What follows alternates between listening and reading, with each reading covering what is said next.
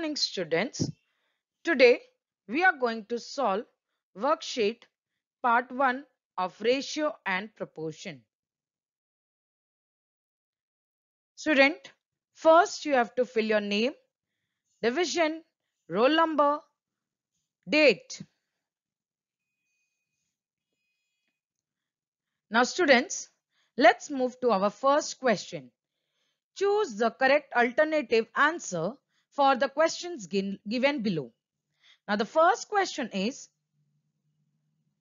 if 6 is to 5 equal to y is to 20, then what will be the value of y?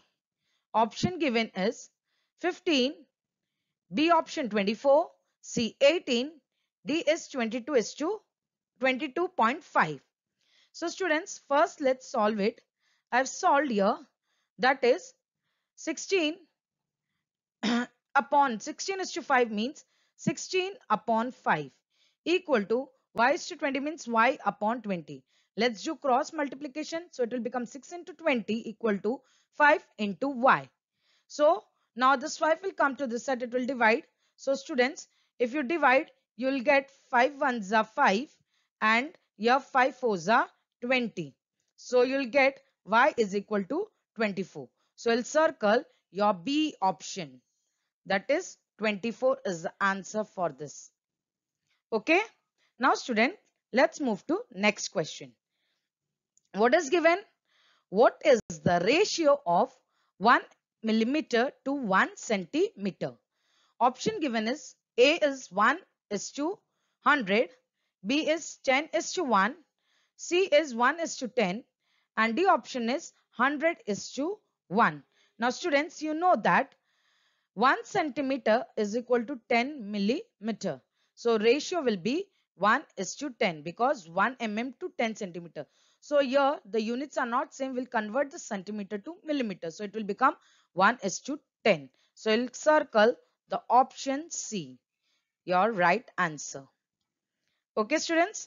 Now let's move to the next part. What is given in third question? The ages of Jatin, Nitin and Moisen are 16, 24 and 36 respectively. What is the ratio of Nitin's age to Moisen's age? Now, Nitin's age is 24 and Moisen's age is 36. So, we have to take ratio of this two, students' ages. So, it will become your 24 is to 36. So both will be divisible by 12. So I've divided 24 divided by 12, 36 divided by 12. So what you get answer in the simplest form? That is 2 is to 3. That is 2 upon 3. So our answer is B option. That is 2 is to 3 will be the ratio of Nitin's age to Moisen's age. I hope you have done this. Now students, let's move to our next question. Use property A upon B equal to A into K upon B into K and fill in the blanks. Now what is given question? 3 upon 7 equal to dash upon 28 equal to 27 upon dash equal to dash upon 3.5. Now students, you know that if you multiply 3 upon 7 means denominator 7 into 4, that is 7 into 4, you will get your 28. See, your denominator is given 28. So you'll multiply 7 into 4, you will get 28. So same way you have to multiply with 4 to the numerator. So 3 into 4 will become 12. So your first you'll get your 12. Now we'll solve the second year. 27 numerator is given, denominator you have to find. So you know 3 nines are 27. So in numerator when you multiply with 9, so denominator also you have to multiply with same. So 7 nines are 63. So it will become 27 upon 63. Now the last one, numerator is not given and denominator is given 3.5. Means that is 3 upon 7 equal to dash upon 3.5. So these are equivalent ratios. So if you multiply 7 into 0.5, you will get 3.5. So numerator also will multiply, student. 3 into 0.5, you will get 1.5. So you will fill in the box, that is 3 upon 7 equal to 12 upon 28 equal to 27 upon 63 equal to 1.5 upon 3.5. Now, we'll move to our next question. Now, what is given, students, in the next question? Convert the following ratios into percentage. You know, for percentage, the denominator should be 100. So, what is given in our first question? 33 is to 50. So, here you can see, student, it is 50. So, we'll make the denominator. We can write this 33 is to 50 as 33 upon 50. Now, equal to, I want to make this denominator 100. We can get percentage. So when you multiply 50 into 2, you will get 100. So same way, numerator also will multiply with the same number, that is 33 into 2.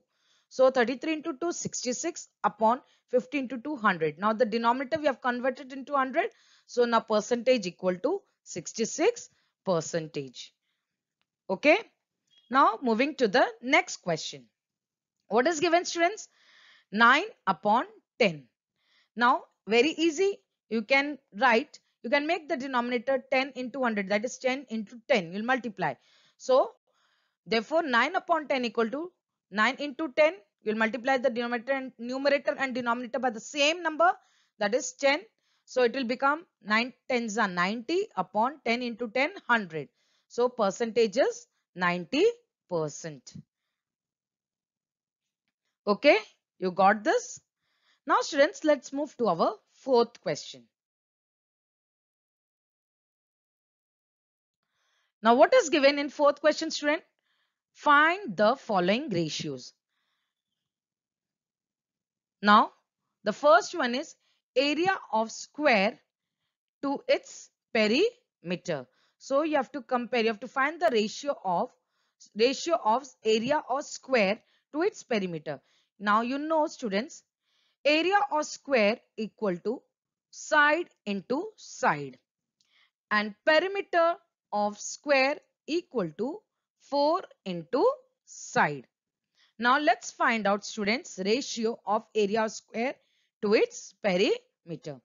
So ratio of area of square to its perimeter equal to, now first you'll have to write area. So side into side formula, that is area for, upon perimeter, that is 4 into side. Now student, you know here one side and this side get cancelled. So you'll cancel, what remains? Side upon 4. So the ratio will be side is to 4. Or you can use a symbol S also in place of side. Okay. Now moving to our B question. What is given? The ratio of diameter to the radius of the circle. You have to find the ratio of diameter to the radius of the circle. Now students, you know that let the radius, we'll take radius of a circle be R. We'll denote radius by R. So let the radius of a circle be R. So diameter is equal to 2 times the radius. So diameter is equal to 2 into radius, that is 2R. So ratio of diameter to radius of a circle equal to, so 2R upon R. That is diameter to radius we have to find a ratio. So 2R upon R. So students, R will get cancelled. The radius and radius will get cancelled. So what remains? 2 is to 1. So 2 upon 1 you'll get. So the ratio is 2 is to 1. Now student, moving to the fifth question. What is given? Compare the ratio 5 upon 4 and the another ratio, that is we have to compare, that is root 3 upon 2. We have to compare these ratios. Now, so for comparison, first we have to do cross multiplication. We'll multiply 5 into root 2 and 4 into root 3. So student, 5 into root 2. So you have done in third chapter this part. So 5 into root 2 we cannot directly write. So we'll take this 5 into the root. So 5 will become 25. This, if you take into under root sign, 5 will become 25. So 25 into now root 2. So 25 into root 2, that is it will become 50. So you'll put into the radical sign. So 25 into 2, it will become 50. Now it can be easily compared. Similarly, 4 into root 3. So we'll put this 4 in under root sign. So 4 will become 16 in under root, into 3 will write. So 16 into 3 you will get under root 48. Now you know that student, under root 50 and under root 48. Now you can compare easily. So you know under root 50 is greater than under root 48. That means 5 upon 4, the ratio 5 upon 4 is greater than ratio root 3 upon root 2. Now students, let's move to our next question. What is given? Find the reduced form of the ratio of the first quantity to second quantity. Now, what is given in first? Rupees 11, and second one quantity is given, that is rupees 15 and 40 paisa. We have to find its reduced form. Now student, first rule you know that the units should be same to find out ratio. Now the first quantity has rupees and the second quantity has rupees and paise both. So it is easy to convert rupees into paise. So let's make the unit same. So 11 rupees equal to 11 into 100. You know 1 rupee equal to 100 paise. So we'll multiply by 100. So 11 into 100 equal to 1100 paise. Now the second quantity consists to, that is unit, that is rupees 15 and 40 paise. So let's convert the whole thing into paise. So 15 into 100, you will multiply the rupees part, it will become 1500 paise, plus 40 paise is given. So we'll add it, plus 40. So you'll get 1540 paise. Now we'll find out ratio of first quantity to second. So our first quantity is rupees 11. So it becomes ratio of 1100 paise to 1540 paise equal to, so you'll write down upon, that is 1100 upon 1540. Now student, you can cancel 10 at the back. So you'll cancel. Now what remains? 110 upon 154. So 110 upon 154. You can divide it by 2. So when you divide it by 2, you'll get 55 upon 77. Now further, this both terms can be divided by 11. So I have divided by 11. So 11 5s are 55. So you'll get 5 over here. And 11 7s are 77. So you'll get 7. So the ratio you'll get is 5 upon 7. So ratio of first quantity to second quantity equal to 5 is to 7. And do remember that students, ratio you will not put any unit, because ratio doesn't have any unit. When you find ratio of numbers, it has no unit. So you'll write down 5 is to 7 just. Now students, let's move to second one, B. 2.5 liter is first quantity, and what is given in second quantity? 3500 milliliter. Now student, here one is liter and the other is milliliter. So it is better to convert into same unit. So it is easy to convert liter to milliliter. 1 liter is equal to 1000 milliliter. So you'll convert 2.5 liter to milliliter. So first let's convert it. 2.5 liter equal to 2.5 into 1000 equal to, so 30. So one decimal will shift, this 3's, the decimal point will shift towards the right hand side. So 3 places. So answer will be 2500 milliliter. Now you can find both the units are now same. Milliliter first quantity we made with milliliter, and the second quantity is already given in milliliter. So now we can find ratio of the first quantity to second. Now ratio of 2500 milliliter to 3500 milliliter equal to, you'll write out in this form, that is 2500 upon 3500. Now students, last two zeros you can cancel. So you'll cancel first. Now it will become easy to divide. Now to make it in reduced form, so 25 upon 35. You know both these numbers are divisible by 5. So divided by 5. So 5 5s are 25. So you'll get 5, and 5 sevens are 35. So you'll get 5 upon 7.